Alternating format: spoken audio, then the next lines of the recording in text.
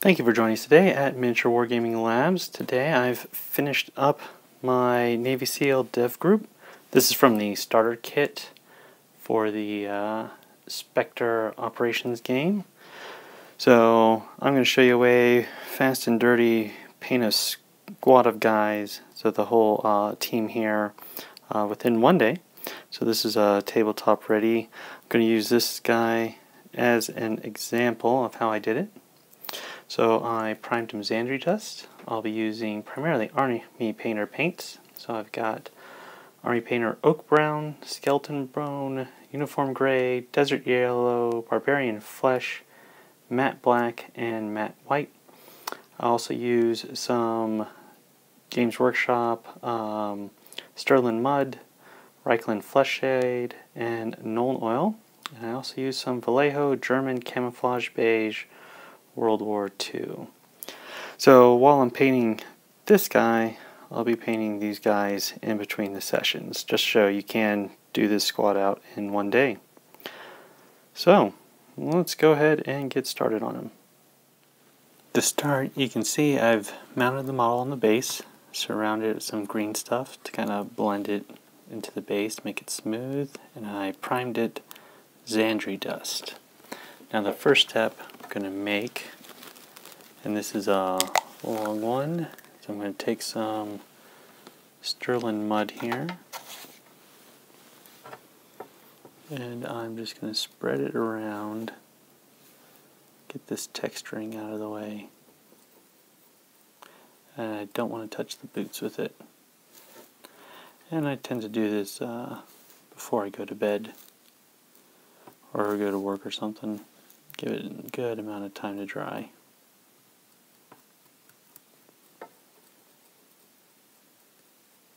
Sand and Elmer's glue, PVA glue work just fine too. Now this is all dry, so I'm going to take some Army Painter Oak Brown. We're going to start on the camouflage. Now camouflage is kind of tricky here, so I've got my very fine tip, so a medium layer brush. It's got a good tip on it. So what I do is I just pick a spot here and I start making shapes. And one of my favorite shapes to make is I draw like a little vertical line, kind of wiggly, and then like a little Y under it. Now when you do, sometimes I'll make like an H, but let's start here so you can see there's a patch. So when you know they ran the cloth, that same camo line wouldn't go over that pocket here.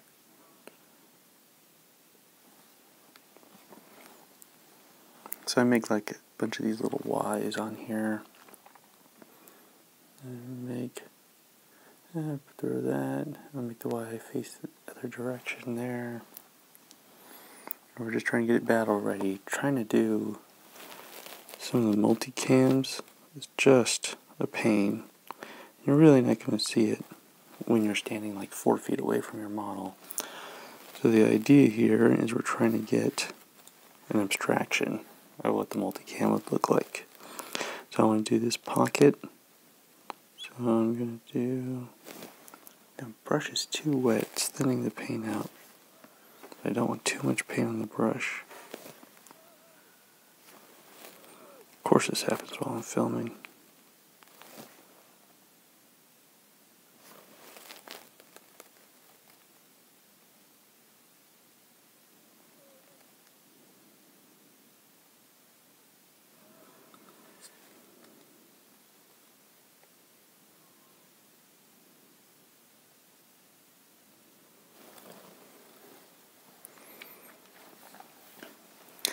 So what I'm going to do is keep repeating that shape, and I normally reverse the Y's. Sometimes get that H in there. What I mean by that is I connect those two lines, and then you can turn your model, do those shapes all over again, put sideways.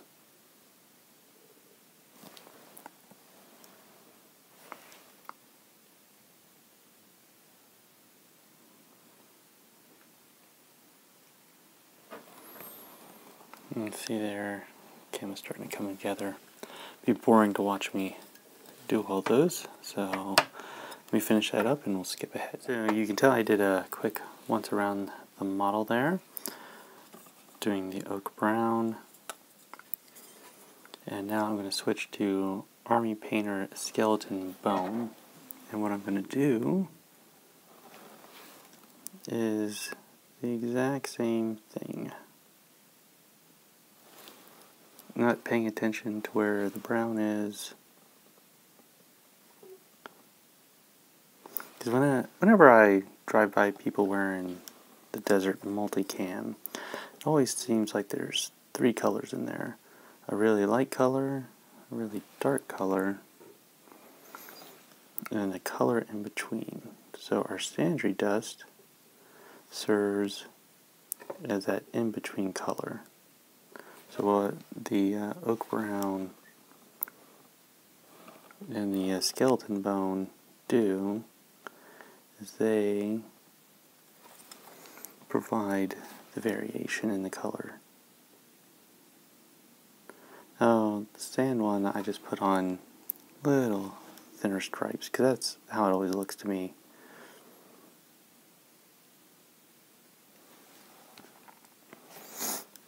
So I make the same shapes, make little Y's. I guess Y's laying down on their side. Remember, you're not trying to make it look perfect. You're trying to paint 6 guys in a day there, which is possible if you start early enough.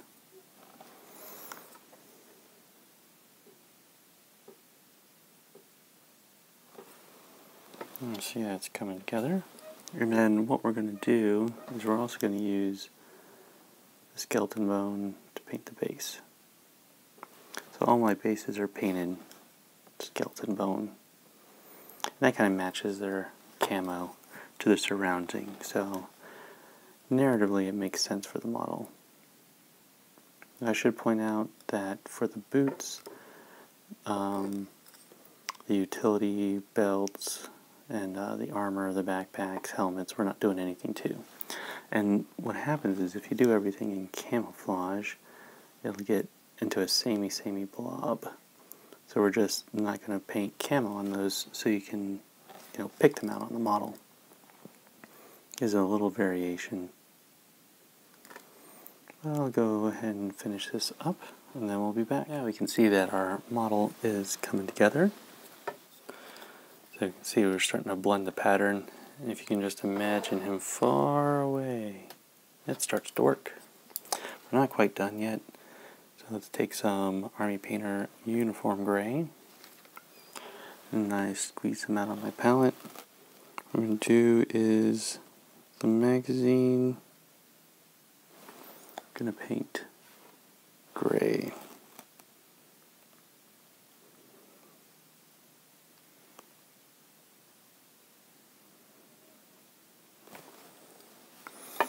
You know what, I think I'll spice it up a little bit. Make the handle gray.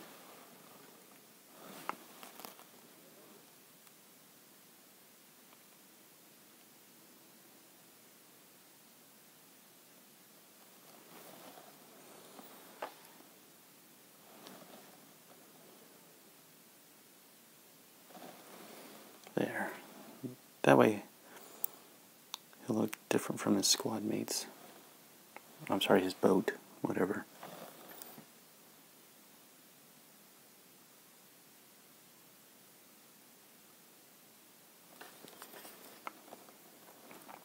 Excellent. Now I'm going to finish up that gun.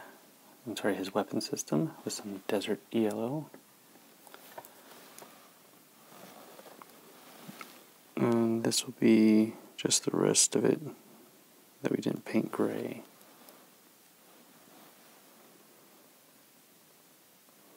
Smoothly glide the brush down.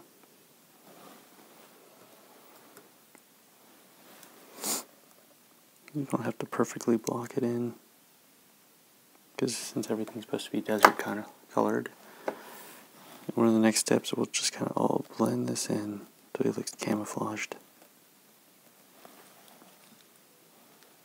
And hold this base down because it keeps popping out. Gun bent a little. So it kept dropping him.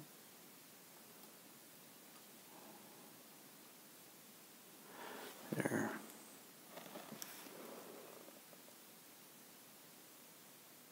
Now we'll use some Army Painter Barbarian Flesh. And we're going to do his hand. Because if you notice, his glove is actually hanging off his belt right there. So we're going to say this hand's exposed.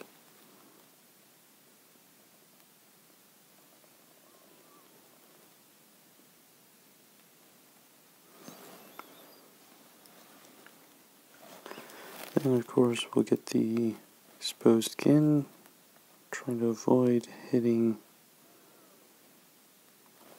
the chin strap of his helmet.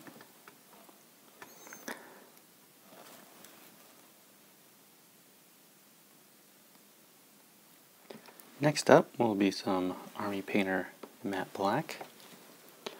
And I am going to use this on his left hand glove,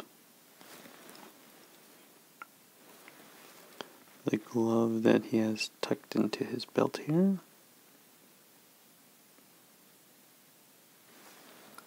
and he has some sunglasses.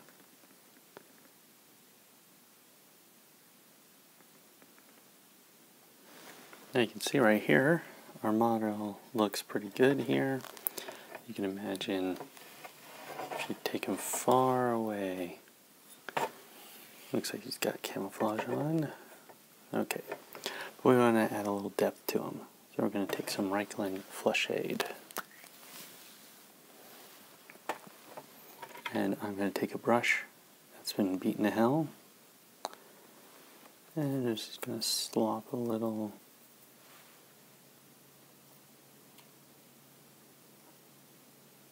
Get a lot of it off.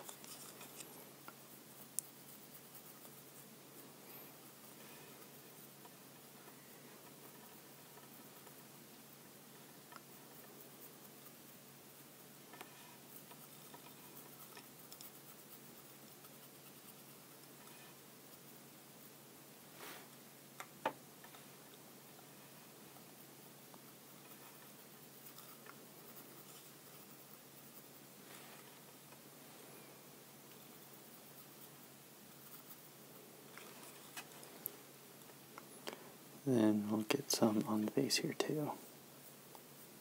That'll blend them together.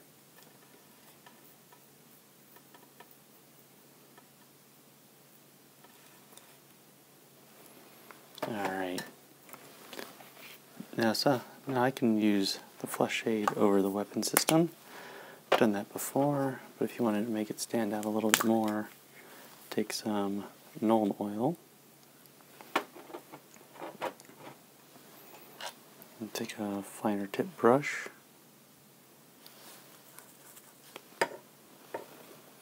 and I'll just run it right down next to it.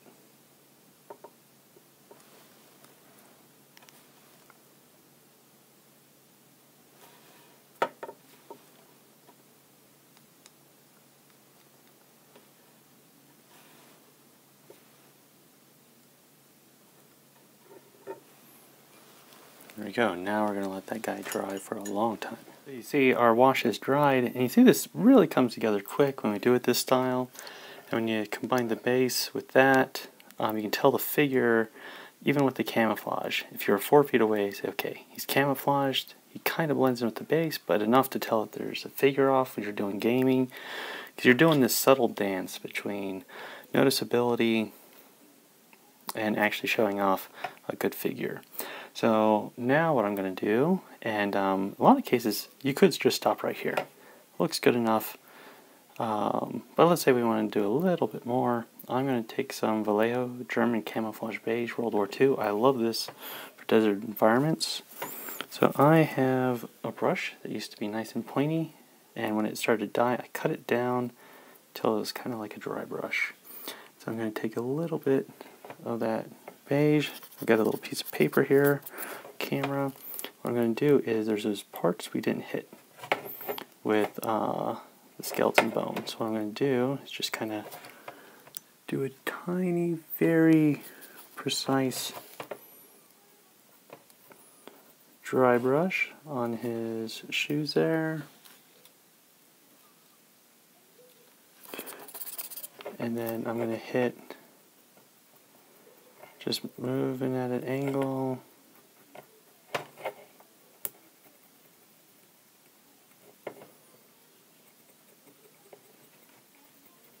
Doesn't matter if it hits his skin, it'll kind of give him a dusty look.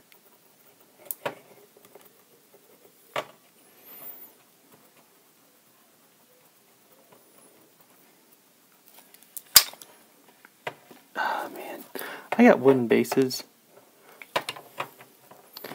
and my paint handle does not like them.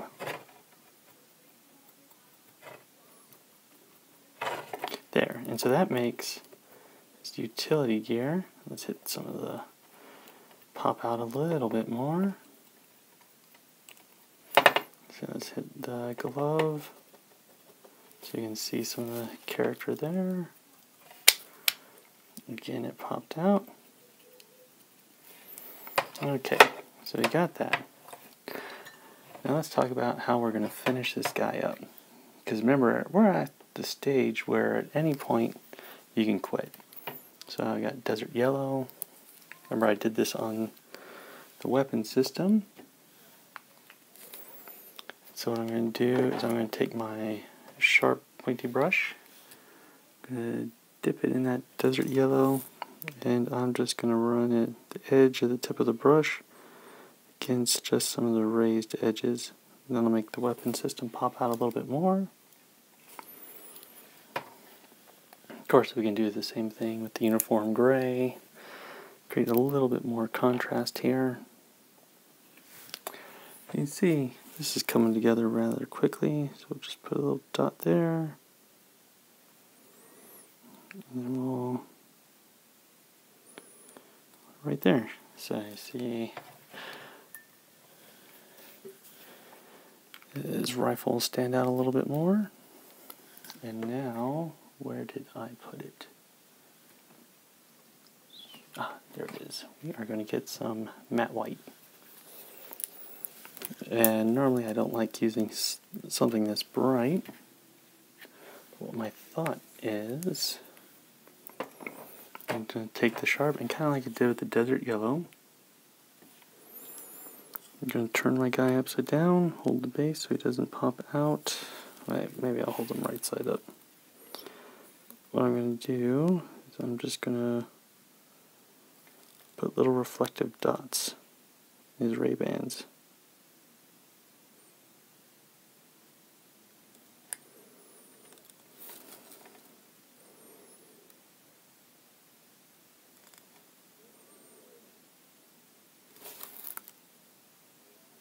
Try to make him look kind of similar.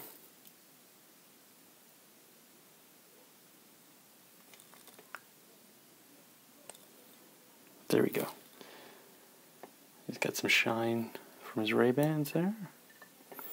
Excellent. Now, so a couple hours.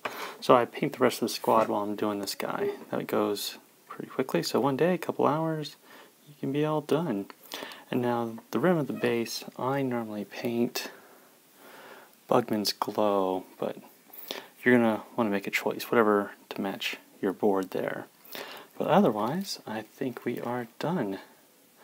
So thank you for joining us at Miniature Wargaming Labs. We'll see you next time.